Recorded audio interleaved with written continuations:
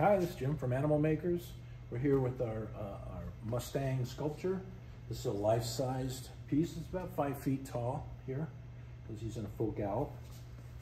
And I want to show you the base here.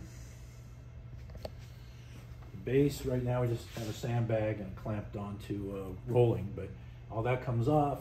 You know, it's got holes already drilled. It can be like drilled into a floor or a plinth of some kind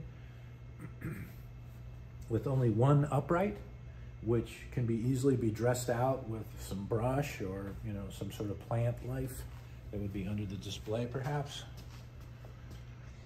It's the steel frame. Here, and I'll go into a wide angle, you can kind of see everything. There we go.